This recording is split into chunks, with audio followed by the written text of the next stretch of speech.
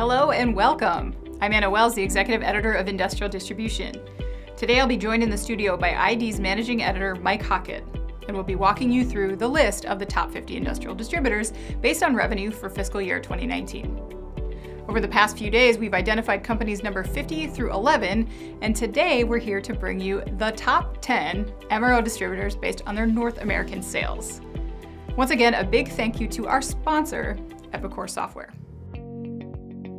So let's not waste any time getting started. To make it in the top 10 this year, it actually takes nearly $3 billion in annual revenue. Houston's Now Incorporated, which conducts business as Distribution Now, slipped slightly over its 2018 sales figure as the oil and gas market began to dip. It has battled some significant headwinds since, reducing its headcount by 40% through the first half of 2020 as it transitions to a more centralized business model. The company appointed a new CEO, David Cherachynski, in June. Our number 9 company is MSC Industrial Supply, and here with more about the Melville, New York-based company is Mike Hockett. MSC Industrial Supply made 2 major executive appointments this past summer, naming Ingersoll Rand veteran Kristen Actis-Grande as its new CFO, following the departure of Rustam Jilla from that position in January and Greg Clark filling in the interim. And MSC appointed Faisal Hussain as its new Vice President of E-commerce, from which the company derives about 60% of its sales. MSC has provided monthly sales updates throughout the pandemic, showing that elevated demand for its safety and Jan sand products haven't been nearly enough to offset weakness in its core MRO and metalworking product lines. At number 8 is Cleveland's Applied Industrial with $3.47 billion in sales, a significant increase over 2018 revenue that boosted the company 2 slots on the list. But just like every other company on this, Applied is experiencing a bumpy ride in 2020. The company's fiscal 2020 already ended in June, with the results illustrating just how much the pandemic has impacted the MRO market. After posting organic sales growth of 1.9% in 2019, Applied's 2020 organic sales dropped 18.4% year over year. But the company shared its MRO optimism in its latest earnings report, citing the need for industrial products as U.S. manufacturing ramps back up and businesses look to reshore operations. MRC Global lands at number 7 on our list at $3.66 billion. Much like the other Texas-based distributors with a heavy footprint in oil and gas, MRC began feeling the economic impacts of that market in 2019 when the company was forced to cut headcount by 10%. Unfortunately, this year hasn't improved its key end market, and CEO Andrew Lane has called 2020's Q2 MRC's most challenging to date, as the company's sales fell 39% year over year. Lane, who has led MRC since 2008, is retiring at the end of 2021. Employee-owned industrial construction and waterworks distributor Win Supply has consistently moved up our list, from number 14 in 2016 to now at its highest ever ranking, number 6, with $3.92 billion in sales. The company has been on an acquisition tear in recent years, including 6 since the start of 2019. Win Supply has been so active making bolt-ons that it created a new company in the fall of 2019, the Win Supply Acquisitions Group, to manage it. Our number 5 company this year is Winona, Minnesota-based Fastenal, with $5.33 billion in sales. Out of all the publicly traded Big 50 distributors, perhaps none have fared better during the pandemic than Fastenal. Its ability to rapidly source PPE buoyed the company to Q2 sales growth of 10% year over year, despite considerable declines in its fasteners product segment. For more insight into Fastenal's situation, we spoke with company CEO Dan Florness. So I've been with Fastenal for 24 years. If I went back to the organization I joined in the mid-1990s, we were largely a fastener distributor, hence our name Fastenal, and that's what we've been for the first 30 years of our existence. As we went through the 1990s, we were rapidly adding different product lines, but they were all individually relatively small in the scheme of things. What really changed for us, and this was about a dozen years ago, we started to dabble in vending. And vending became an ever larger piece of our business. Today, vending is about 20% of our revenue. So it's a $1 billion plus business today. A big piece of what goes into the vending machine is PP&E.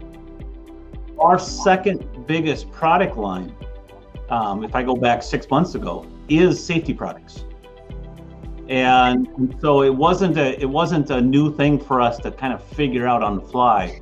We know it well because we serve that marketplace every day. Probably what a big chunk of the marketplace didn't appreciate was maybe how good we were at it, or even that we did it to the extent that we did. And I think that's what really changed in the last 4 months, 5 months. People were desperate and they were reaching out to anybody.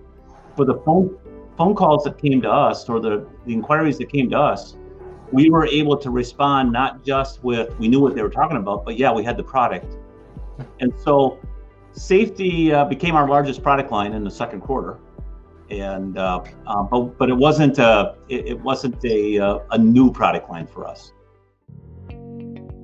Anyone following the market knows that our number 4 company, HD Supply, has seen some aggressive change over the past year.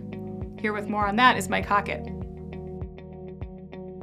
HD Supply made one of the biggest headlines of 2019 when it said it would split into 2 equally sized companies, one for its facilities maintenance unit and one for construction and industrial, Whitecap. That was still the plan into at least Q2 of this year, but the company almost surprisingly announced in August that it will instead sell Whitecap to private firm Clayton Dubilier and Rice for $2.9 billion. Since that transaction hadn't closed before our video countdown debuted, HD's 2020 ranking reflects the company's state before that divestment. If you account for just the company's facilities maintenance unit, it ranked 10th on our list with $3 billion in sales. It's the latest and biggest of HD's overall downsizing over the past 6 years, having sold off its hardware segment in 2014, its power solutions segment in 2015, its interior business solutions segment in 2016, and waterworks segment in 2017. Built from the ground up, just for distribution, you can rely on Epicor Profit 21 to streamline, modernize, and grow your business with confidence.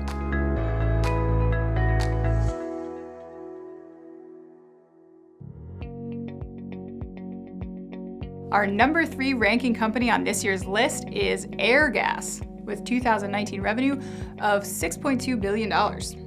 Acquired by Paris-based Air Liquide in late 2016, Airgas has remained relatively quiet over the past couple years, with its biggest acquisition being the March 2019 purchase of Tech Air, a fellow distributor of industrial gases and welding supplies. It added about $190 million to Airgas's revenue, 550 employees, and 45,000 customers. Airgas has made just over 500 acquisitions in its 38-year history. Motion Industries is our number 2 company, posting a whopping $6.53 billion in sales, which is an increase of $1 billion over its 2018 sales figure. And aggressive growth is being fueled by acquisitions even now, as Motion has closed on 3 acquisitions this summer alone: automation distributor Applied Machine and Motion Control, TRC Hydraulics, and F&L Industrial. The AMMC addition, combined with 2019 bolt-on Access New England and Access New York, have significantly expanded Motion's MI Automation Solutions Group.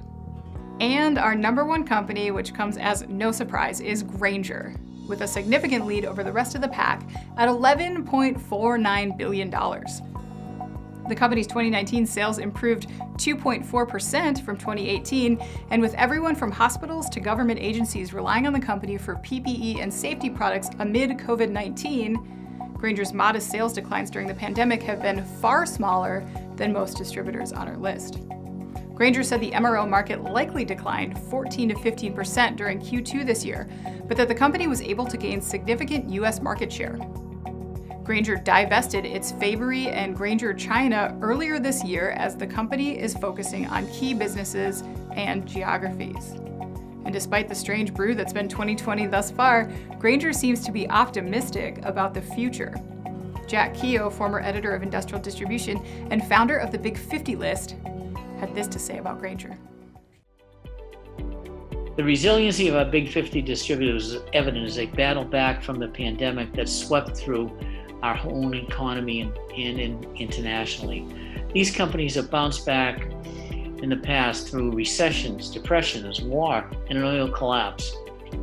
Probably a comment from Grainger CEO, D.T. McPherson, represents the optimism of our industry when he said, "We will come back stronger than ever before." And I think that's true. I think you're going to see a solid growth in business in the second part of this year. as well as a solid 2021. That wraps up this year's Big 50.